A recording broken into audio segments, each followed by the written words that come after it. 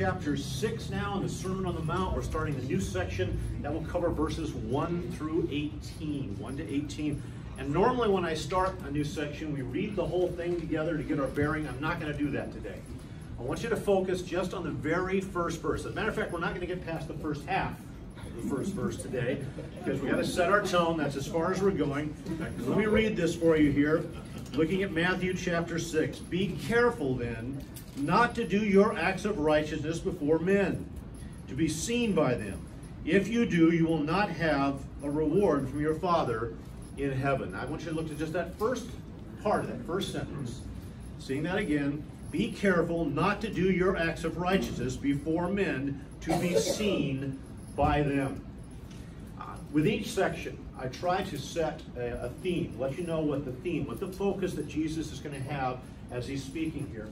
And this section has a theme, and I want you to look at that first verse, that first half of first verse, that first sentence there, and I want you to be thinking. I don't want you to answer right now, but if you had to pick a theme for this section based on that first sentence, what would it be for this section?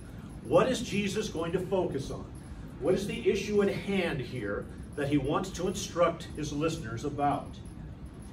Now, as I looked at this, I got to dig through a number of commentaries and a number of different pastors teaching on this, and there was a lot of different ideas, but a couple that seemed to be very dominant. I'm going to share those with you and let you know where they went with this, but some said this. A number of churches, especially more liberal churches, pastors said this about the passage. Right here you can find very clearly that what Jesus tells you is that this militant Christianity that so many conservatives, so many fundamentalists want to do is really not in view. What Jesus is saying here is that our faith is a very private thing between us and God. It's not something that's being pushed in people's faces. It's not something you shouldn't see people down at the parks bothering people and sharing the gospel with them, handing out tracts. This is a faith that is between you and God. This is a personal thing where God speaks to your heart, where God transforms you. But it's not something that you should be pushing out there into the world at large. Now that's one take on this. Wrong. You're not going to go with that one? Okay. Here's the second one. And they would say this, that the theme of the passage is humility. Now what we're looking at here, the humility, is that you should try to see to it that the things you do for Christ, the ministries you undertake, are as clandestine as possible. You don't want people noticing the kinds of things you do. If you're going to help someone, you should try to keep it as few people knowing it as possible. If you're going to do works of service, you should never try to draw attention to anything that you're doing for Christ, because the key is that you are supposed to be just doing this without any concern for being recognized at all. As a matter of fact, you'd prefer that no one ever knew the things you do for God in the church, because there's a worry that you're going to get proud of those actions. Now that's number two. I'll tell you, I'm not going to use either one of those this morning. So keep thinking of what you think the theme might be, because I'll give this away. Neither one of those fits our passage. Now first off, in the very context of our sermon, you might remember Jesus talking about us being two things in the world. Remember what those were? Salt and light. Now, how unnoticeable is light in a dark place? Very private. Very private, very clandestine, it's very laid back. Salt, you put it in the corruption of a wound and rub it in there. How unnoticeable is that to the individual? Yeah, that might be an issue. Such it is. To retard corruption, to put salt in a corrupting world, to put light in a dark place, is hardly unnoticeable. It certainly doesn't fit with this whole idea that our faith is to be quiet, unobserved, and unknown in the world. Peter talked about this a little bit. This is in 1 Peter chapter 2 and verse 12. And Peter says this, live such good lives among the pagans. Here's a nice way to make your people around you love you. Let them know that the pagans, that though they accuse you of doing wrong, they may see your deeds and glorify God on the day he visits us. Now, what is Peter after here? What's his goal for us? A testimony that is so undeniable, that is so obvious before a watching world, that even your enemies know that if they're trying to accuse you of something, They know they're lying, and anybody watching them knows they're lying. Does that sound clandestine? Does that sound like your faith is to be something, even the practice of your faith in regards to other believers and the service you do, is it something that should not be observed before a watching world?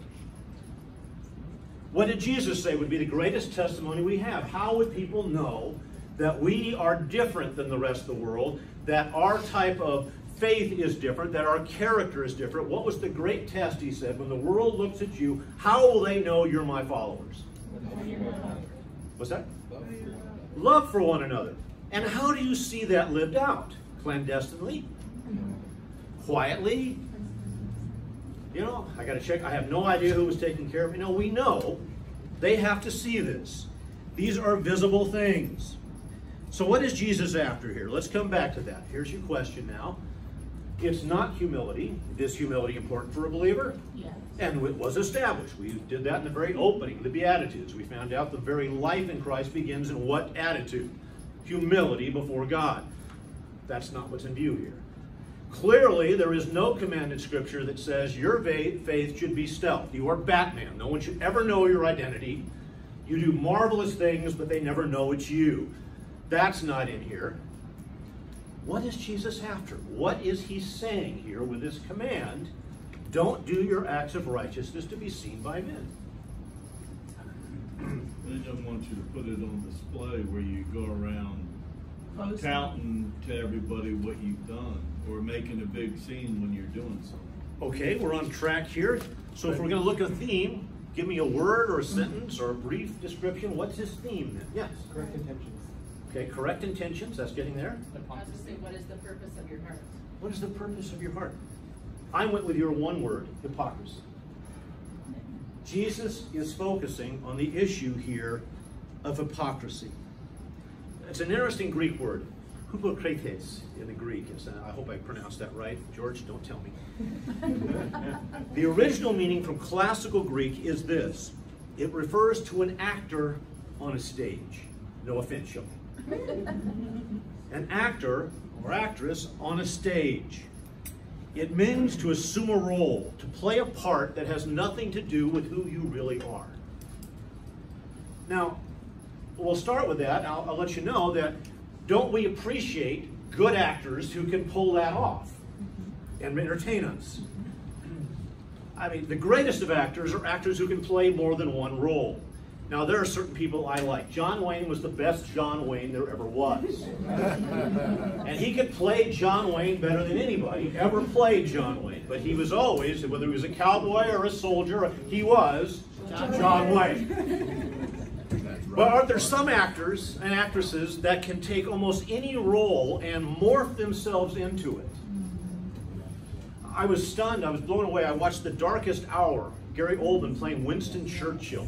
And I have to tell you that I was immersed. I felt I was watching Winston Churchill on the screen. There are people that are quite impressive with their ability to do that. The problem here that we're looking at is that Jesus is concerned not with someone who is acting for a part, and we all know we're watching entertainment.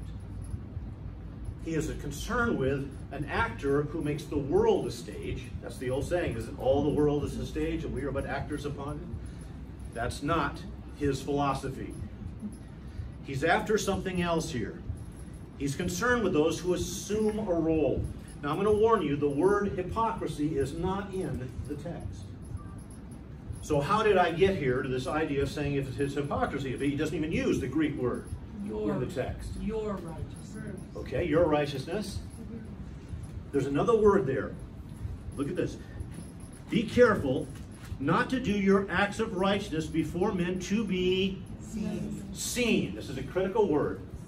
Very critical word. It's theomai. It's a word from the Greek from which we get the word theater. He's speaking of a piece of theater. And what do we mean? We've gone and we've seen a piece of theater. And performance. It's an acting moment. It's a moment of performance. The warning here is to avoid theater. understand this. Jesus is not saying that our acts, that our actions should not be seen by men. His command is that our acts, that our actions should not be an act performed before men. He is much more concerned not that you don't get noticed, but that you are not making yourself noticed for something that is not real, that is not honest. It is not an act. And isn't that the oldest game in the book? Let's go back to this. He's dealing here with Jewish hypocrisy. He's dealing with the religion of the day. But is that an uncommon thing for humanity in all honesty? The pretense? Where else do you see it? Isn't it the oldest game in the book to try to pretend to look like something and be something you're not? How about those stories we tell from high school and college days, guys? All true. All true. Every version they've ever heard of that same story. They were all true. Except for the bad things. I agree, Tim. Isn't that amazing? Yes, those 3 touchdowns in high school will be 6 by the time you're 40. There'll be something else. It's an amazing moment that you find that people do this. We tell stories. We build an image. We put it out there. Our world is rife with it.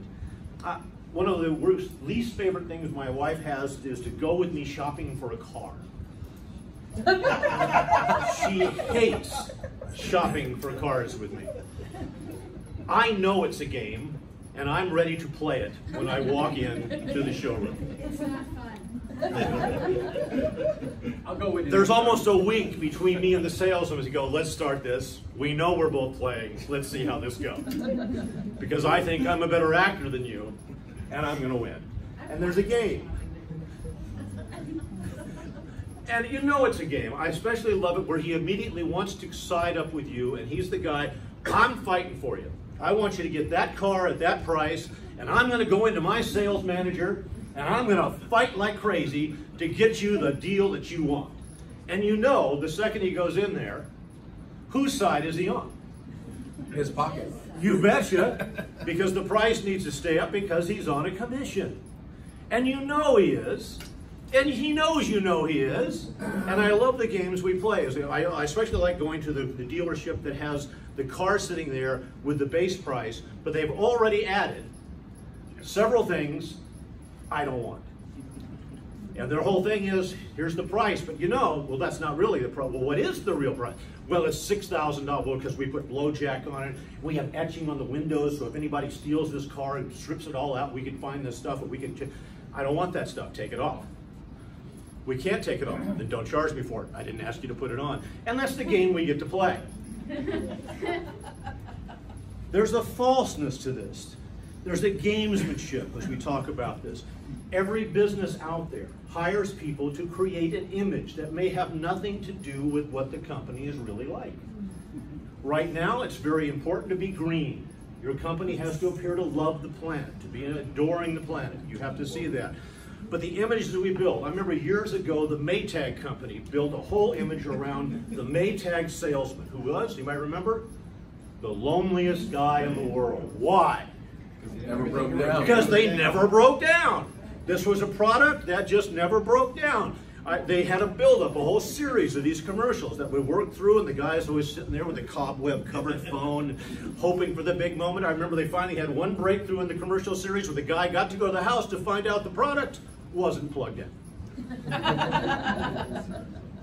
This is the game we play. We want to project and create an image. Politics has become the biggest part about that right now. If you go through history, Lincoln Douglas, when they were going back and forth and running for president, the debates were a minimum of 4 hours. The format was the opening person gave at least an hour. There was then a 2-hour rebuttal by the other guy, which was followed by another hour by the guy who led the whole thing off. And they went back and forth as to who led and who got to have first and last word on these things. And often then it would be followed by a direct question and answer between the two guys that could last another couple of hours. Now, can you imagine American voters caring enough to sit through 4 to 6 hours to determine which candidate really has the better vision for the future? It was a combat of ideas, a competition of ideas. Our modern politics is a competition of image. It's sound bites. It's to create a guy that you like and that you feel is closer to you. Image making is what we do. 15 seconds nowadays. Yeah, I just love the format. I'm going to ask you this critical question that's going to shape the future of the country. And you have a 30-second time slot to tell me this vision that's going to shape and perhaps affect my grandchildren and my grandchildren's grandchildren. Really? That's where we live. Now, keeping in mind here, what Jesus is confronting is a religion of its day that had become excellent at being an image, projecting an image. He is confronting this lie of hypocrisy that tried to create a certain view of what they were like. And if you remember, we started with this, because right from the beginning, he goes, the character is the issue. He's built that. He goes with the Beatitudes. He goes, well, you've missed it. There's an issue of what you are is really at the heart of this. And then the last few weeks, that's been a lot longer than a few weeks, as I did the 6 contrasts between what they taught and what God had really said. He said, because your character is wrong, you approach the Bible wrong, you're not getting the teaching right. And if your character is wrong and your teaching's not right, how do you think your religious practices daily are going to turn out? And now he comes to that.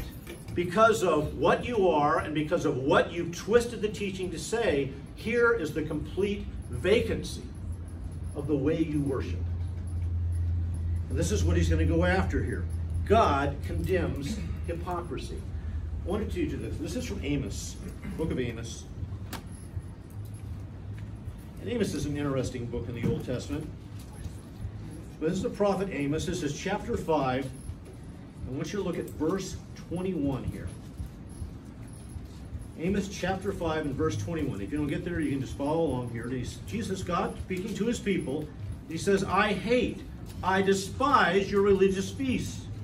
I cannot stand your assemblies. Even though you bring me burnt offerings and grain offerings, I won't accept them. Though you bring choice fellowship offerings, I will have no regard for them.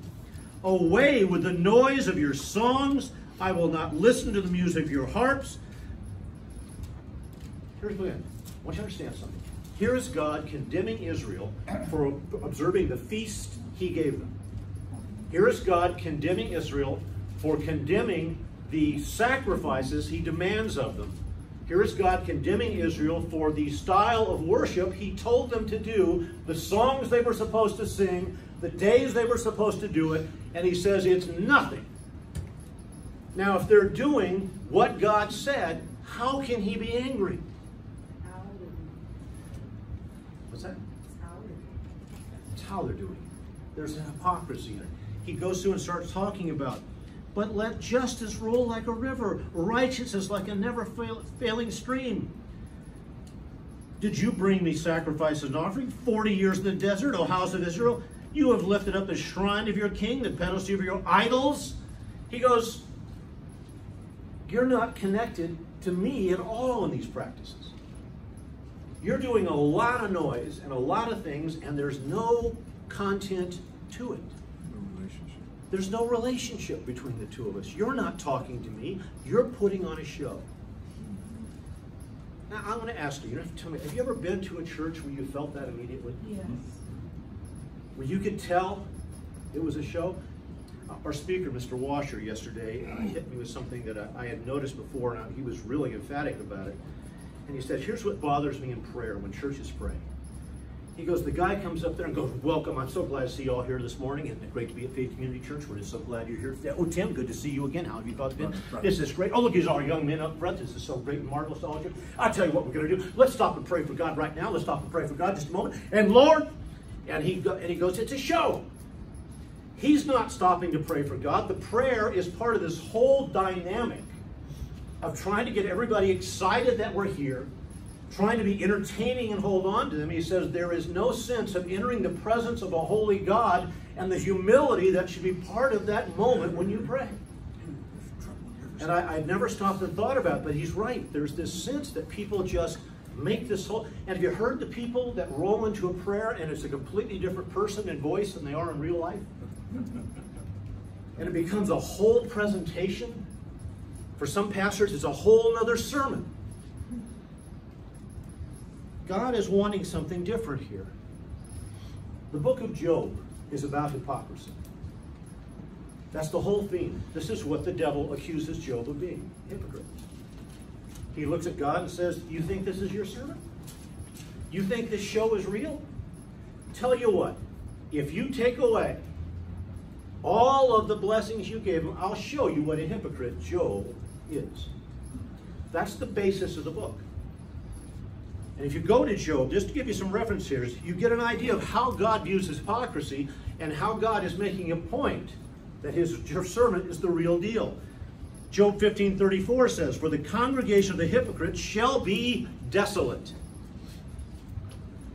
You can get a lot of people together worshiping, but it means nothing. It's going to be desolate. Job 8:13, the hypocrite's hope will perish. Job 27:8, for what is the hope of the hypocrite when God takes away his soul? That's pretty harsh. Job 36:13, for the hypocrites in heart shall heap up wrath. Hypocrisy is seen in a very low way by God. Jesus is taking up a theme that is run right through Scripture. And Jesus isn't going to let this theme go. He's introducing it here in his first sermon. Did you remember some other places where Jesus sort of has a few things to say about hypocrisy? Whitewashed sepulchres. Oh, yeah, there's that one. Your whitewashed sepulcher. What is a sepulcher? Tomb. It's a tomb. It's a grave. Covered over whitewash. Yeah, it looks pretty. Well, you dug don't in put the some cracks. pictures on here. And no, it's what's inside is still dead. Yeah. Well, and it was made by the stuff to keep the stones together is made with manure. It was stuck together by manure, so it's whitewashed. Well, that was the whitewashed Carved. wall. Carved. That was Paul's favorite. You were a whitewashed wall. And as I've told you in the past, when the farmers would make these small walls to divide up for the chickens and the sheep and whatever, you would scrape up mud, stone, debris, whatever you could find. But also what was always in the farmyard when you... Manure. And you would then pile it all together. And if you've ever piled that stuff up, you know it stinks. And you know it won't hold together, so they would cover it with a lime whitewash so that it would keep the moisture down and the smell under control. So Paul is saying a rather harsh comment when he says that your integrity is like these whitewashed walls out here in the farmyards. It's a rough one. Another one that's used is an overgrown grave. And he says this is a mound of dirt, and now there's grass growing on it, maybe there's flowers coming out of it, but it's still a grave. Jesus was real rough on them. This is from chapter 27, I believe, in Matthew. No, we get 23. We'll get to 27. Matthew chapter 23. And Jesus, who was very gentle with the Pharisees, easygoing guy, kind of laid back, a non-confrontational kind of guy in his whole life. This is in verse 13. Woe to you, teachers of the law and Pharisees, you hypocrites! You shut the kingdom of heaven in men's faces. You yourselves do not enter, nor will you those enter who are trying to. Woe to you, teachers of the law and Pharisees, you hypocrites! You travel over land and sea to win a single convert, and when he becomes one, you make him twice as much a son of hell as you are. One of my personal favorites. Can you imagine confronting the most revered leaders in Israel and saying, when you're done with one of your converts, he's twice the son of hell that you are? Hypocrisy has a rather strong term in this whole thing. As I said, in Luke, he calls them overgrown graves. In Acts, Paul refers to Israel as a whitewashed wall. Peter, in 2 Peter 2:17, refers to the hypocrites as a dry well. Now, I want you to get the full power of what he's talking about. Let's understand this was a largely desert community. And traveling over areas, there were places where wells were dug. And the well was critical. because there were only so many places water was available. And you might travel over this arid land, and everybody knew where these wells were. The destruction of a well, the fouling of a well, could be a death sentence too, because it would mean death to people coming to this. Now imagine, you know where this well is. It's been a well there for 200 years. And you all show up, and you've used every drop of water you had, and you take the cover off. They were often covered to keep the sand and dirt out, and find out it's empty. And this is what Peter says. The leaders of Israel are like coming up. You're coming here for the water of life, and you open up the well, and it's just a hole. It's just a pit, a shaft dug into the ground. It's nothing. The lack of character that Jesus addresses here is very real. In the time of Jesus, it had become a practiced image that was refined to an art form. This is what I want you to understand what he's confronting here. The Pharisees, the Sadducees, the rabbis and different leaders had refined the art of worship to a fine, it was just beautifully done. They could assume a role like no one could. For instance, they made sure they had special mourning clothes. And I'm not talking about mourning as in the morning of the day. I'm talking when you're mourning over something. And when they would talk about their sin, they would come out and throw ashes up there, put on sackcloth, and then they would take and rend their clothing, wailing about their pain. Well, they wanted to make sure they could reuse this the next time they needed to put on a performance. So they made very weak seams so that when you tore these things, it could be easily sewn back up and the fabric wouldn't be damaged. They had decided they needed to promote people to give, and so they had a whole ceremony where horns and trumpets would be sounded, and the person would come forward and announce the amount of money they're giving to the poor in the temple. And they had this whole thing. They had makeup for fasting. Okay, I want you to understand, the makeup was designed to make your face look gray and ashen, so it looked like you had been fasting a lot longer than you really had. And the whole thing was to build an image, to put together this false narrative of what kind of a super spiritual person you were. And this is what Jesus is confronting here. Understand how ingrained in the culture it was. I don't want you to think it was just, it became a problem in the early church. You've probably heard the story of Ananias and Sapphira. Now I want you to understand that when they came forward and made that claim, we sold this piece of land and we're offering the money for God, this was not unusual. It was the standard practice of the day. It was what they grew up with. It's what they knew was done. This is how you gave money. And they also understood that the more it looked like you were giving, the better you looked, so you didn't want to let anybody know. They kept back some of the sale price. Now, first off, selling the price, was that a problem? Selling their property? Was giving it to the church a problem? No. Was keeping some of the proceeds from this for themselves a problem? No. What was the issue? Lying before God. But hypocrisy was so ingrained to them, they didn't see a problem. They didn't feel any fear. They didn't see why God would react. He never had before. They'd watched the Pharisees and rabbis do it for years. This was a shock to them. It was a shock to the watching audience when God struck them dead. They had not seen anything like this before. Jesus here is giving an advice, a warning, that hypocrisy will be found out. This is very important to understand this. There are people we seem to see in life that get away with a lot of things, but God is going after his own, those who claim to be his. And he's saying this, the truth will come out. God does not want you to get away with living there for a time. There's an old story. You're familiar with Aesop's fables? I like Aesop's fables. I get a kick out of those. There's a story in there of a wolf that wanted to eat a sheep. And the wolf was watching the very vigilant shepherd who never gave an opening to get near the sheep. So he decided there was a way to do it. You know what he did? He found himself an old sheepskin and wrapped himself in it and went down among the sheep to wait till night when the shepherd would go to bed and he could have himself a meal. And so he hung out there.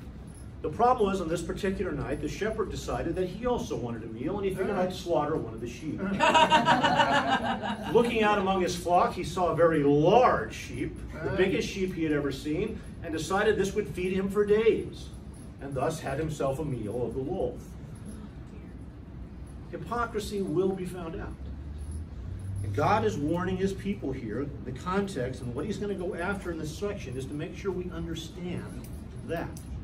He's not going to leave it alone. What Jesus is contrasting here are the true standards. He wants us to get and understand what is really happening here. As I said, Jesus tells them they had to have a change in nature, they needed to have a change in their teaching, and now they had to have a change in their worship because their hearts were wrong. And I would warn you that the Jews really didn't consider what they were doing to be wrong. They didn't see it as hypocrisy. And I want you to think of why they wouldn't see it as hypocrisy. Because it comes down to this. What are most religions in the world based on? What's the practice of, what is the style of practice of almost all the world's religions? It's down to works. It's what I do. And the better I do it, the better off I'm going to be before God, right? Before their God. Before the God they're talking about, yes. And that's what we're talking about. I want you to think about this. In the Muslim faith, we see this whole thing surrounding the very radicalized side of it that talks about additional reward from God if you do certain things. And to die a martyr, killing pagans, is seen as a step up. They do not see any hypocrisy in this, in murder. They don't see any problem with it, no matter who they murder, because it is what you do. It is not about what you are. It is not about what you think or what you're trying to accomplish before God. It is all about doing what's on the list, getting the list done. This is why you find some of the inconsistency, and I know the recording, but we'll deal with that. We look at the Catholic Church. Have you ever been amazed by some of the people who consider themselves good Catholics and what they do for a living? It was always an oddity that some people could be involved in organized crime and yet still be a good Catholic. Because to them, as long as you did the certain requirements of the faith, as long as you went before the priest and did your confession, you could go back and do it again, because I'll just come back and get it absolved. Because it always comes down to this: religion is about what you do. Jesus is confronting the most basic of human aspects. And he's going to go after this in our section. He's going to go after the Pharisees. And if you recall, back in chapter 5, he said this: your righteousness has to exceed the righteousness of the scribes and the Pharisees. It's got to be better than theirs.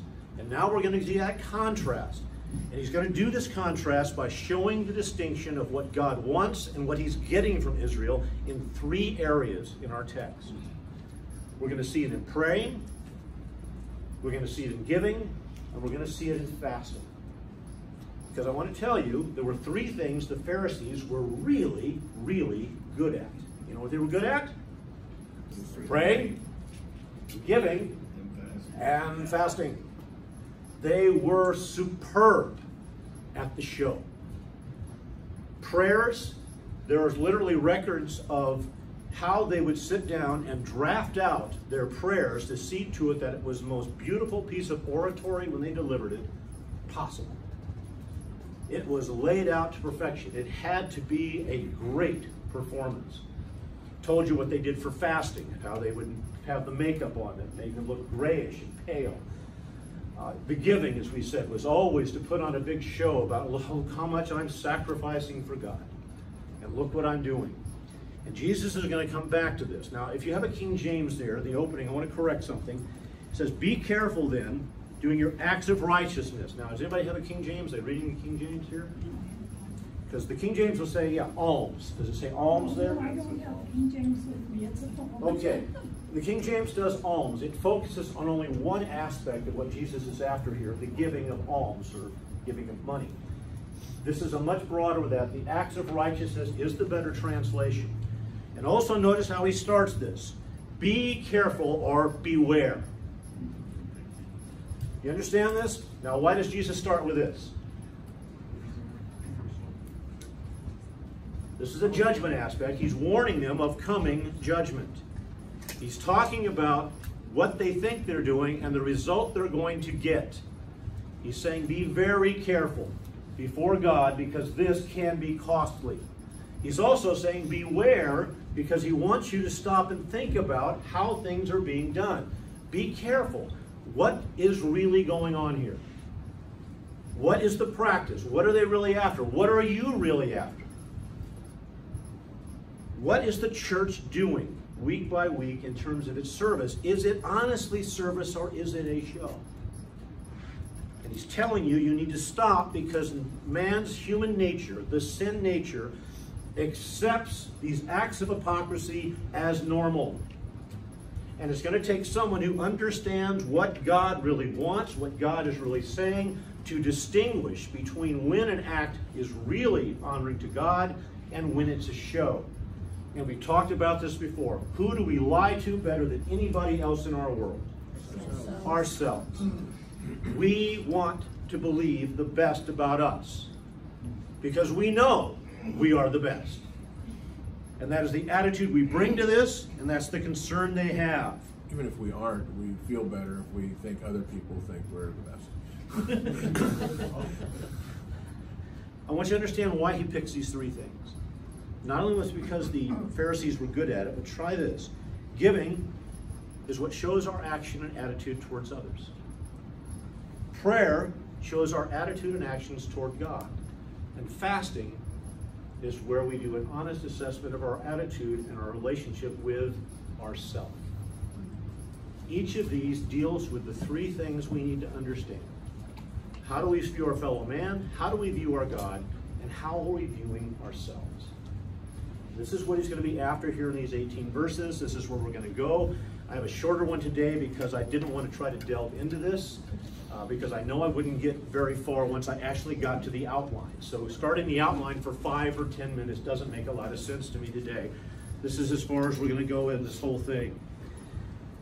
Understand this. He's contrasting two things. As we said, people look at this and say, well, you know, it's talking about humility. No, it's talking about that you should not share your faith. This is what A.A. Bruce said. We are to show when tempted to hide. And we are to hide when we are tempted to show. And that's what he's talking about here, is finding a balance between the two.